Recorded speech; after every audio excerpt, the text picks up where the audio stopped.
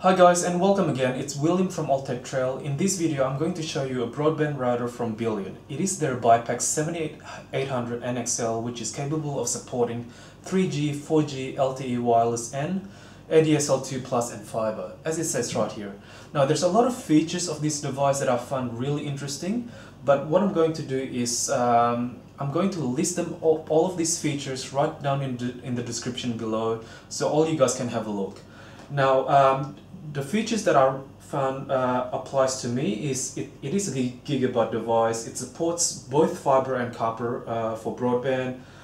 It has a USB port for a print server, media server, or 3G and 4G USB modem, and it has a Broadcom chipset, which is supposedly to be more reliable than other chipsets. And also it supports multiple wireless SSIDs for your guests that may come to your home, or some of those freeloaders out there. But anyway, look, what I'm going to do is I'm going to just open this box up and just to show you around the box here. It says right here is Triple-WAN Fibre ready whenever we may get that technology in Australia, but anyway. It may be a long way away, which is unfortunately we're not really that advanced in that area like other countries such as the States and definitely Europe. So I'll open this up for you. Okay. Now, what I was really afraid when I got this box was it doesn't come in a cellophane wrap, and I was afraid that this. It may not be new, but we'll soon find out anyway.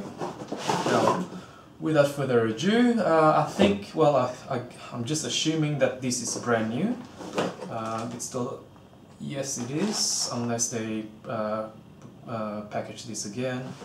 So it's got a $5 call credit here, but I'm not sure. I don't think I'm going to use that anyway.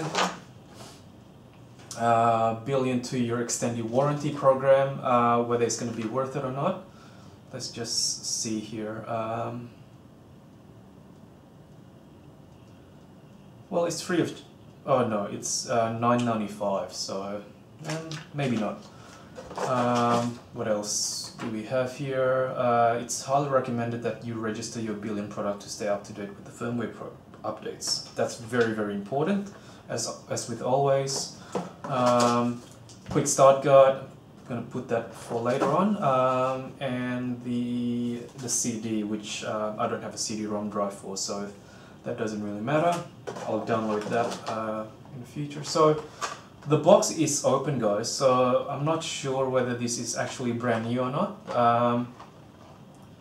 but we'll take this, I guess this hasn't been used. It's still all, I guess, wound up or tied or whatever you want to call it. So hopefully, it's not a dud, or it's not a return, or it's not refurbished unit. In that case, I'm just gonna, I'll be taking it back for sure. So these are the two antennas that sticks up on the back here, or you can connect it on the back. I mean, usually in their old model there is like 3 antennas, but that's pretty big actually. So really depends where you want to place this modem, but it may need to be outside my cabinet this time. So it's got the RJ40, it's got the Cat 5 cable, inline filter if you need it, and the phone cable. Okay, so I'll open this up.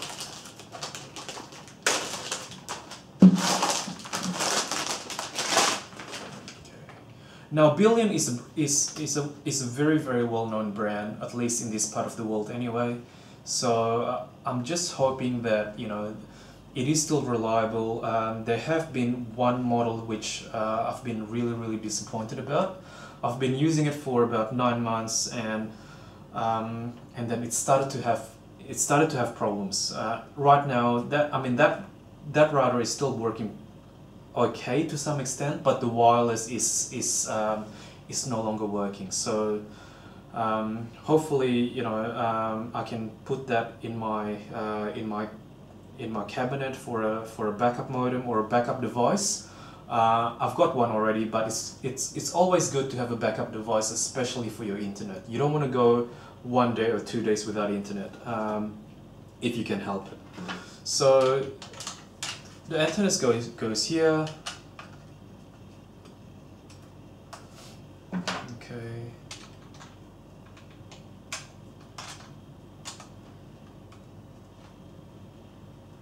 Again, as I said before, the antennas look really big. I'm not sure whether I can just put them down and then and just see what effects it has on the performance. If I can, great, because I have a shelf that literally it's that wide, and I could just slide it in there without having to worry about cabling, extra cabling on my desk and so on and so forth. So on the back here, we've got a port here for the DSL, and then 4 ports that acts like a switch. The USB, which is good, which is very handy to have for your print server or your 3G, 4G USB modem. What I really like is also the